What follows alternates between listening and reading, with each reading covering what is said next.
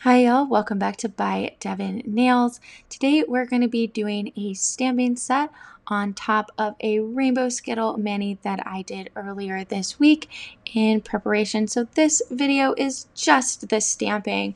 I'm creating these cute little minifig heads to wear on my nails to go to a Lego convention.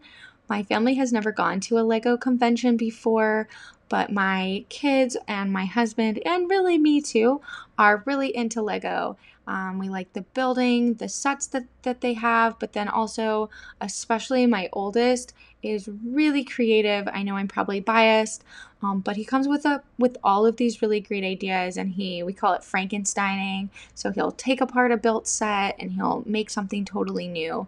And so we really wanted to kind of encourage that creativity that he has. So we thought going and seeing all of these other Lego creators making all of their own sets would be really fun for him. So, because I love to have a nail set matching whatever we're doing for the day, I had to have a Lego nail mani. And so I'm using this Mundo de Ona's stamping plate. It is a really great Lego one. It has some Lego bricks. It has full minifigs. It even has the little Lego Star Wars characters. And I've used it previously. This is the second Lego mani that I have made. Actually, it's the third because the one that I was thinking of is one that I did as part of a collab for you had to like redo a mani. So either a mani that you had loved or a mani that you had not loved very much. And the one that I redid was a mani that I had done probably 2 or 3 months into learning how to stamp. And I felt like I had just gotten really good at it. I'd finally figured out like how hard do you have to push the stamps down? How much stamping polish do you need? All of those things. And I was so excited about this mani that I had planned where my family was going to a museum exhibit on Lego. And so I was like, well, I have to have some Lego nails to go with it. I thought it would be super cute.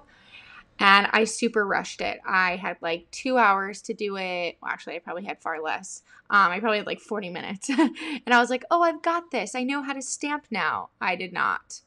And it just did not look good. And so I redid that one for a nail collab and absolutely loved it.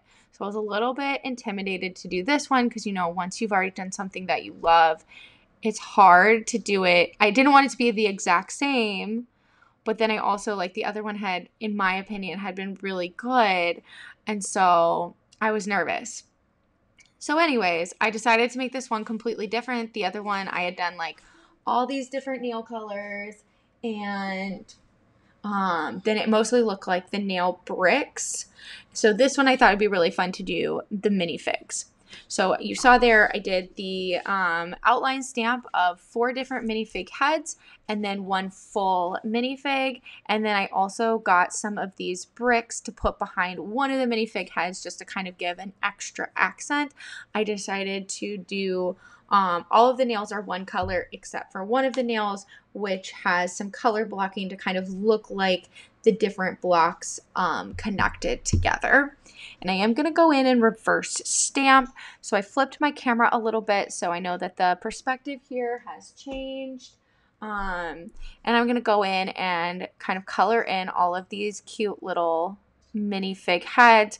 This yellow is almost the right color for a minifig. So if you're a huge Lego fan, don't come at me. I know the yellow is not quite right, but for this, I thought it was decent enough. So I gave her brown hair and then this cute little red ribbon. These are my Born Pretty and Queen and then Clear Jelly Stamper are the 3 different companies that I'm using for stamping polish.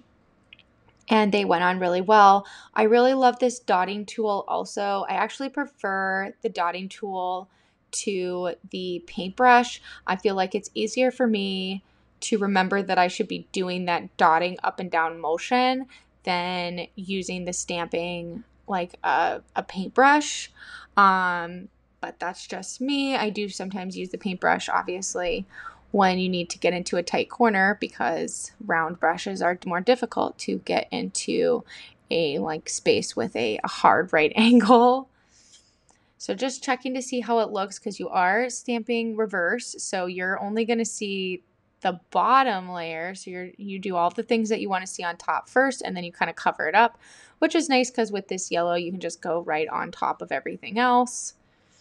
And luckily these little minifigs, they do not have a lot of detail in them, which makes sense because minifig heads do not have that much detail depending on which ones you get. So this actually went together fairly easily. The biggest part was just that little bit at the bottom, just trying not to get over the edge. And when we were at the convention, y'all, I have to say I did get a compliment on my nails. So I felt pretty excited by that because, usually you do your nails for things and I don't feel like there's a lot of opportunity to show people. And here is it on the reverse. So you can see how it's going to look, her cute little eyes and her bow. And I'm going to keep those two little bricks empty. I'm just going to stamp them to the side to add a little detail at the end. So we've got this second little guy. I made his mouth blue because that made sense to me that his mouth should be blue. But then I realized later that minifig mouths are probably black. So maybe that would have made more sense. But, I'm happy with how it turned out. So I'm not going to nitpick because sometimes we can be our worst critics and we should just go with it. And it was fun.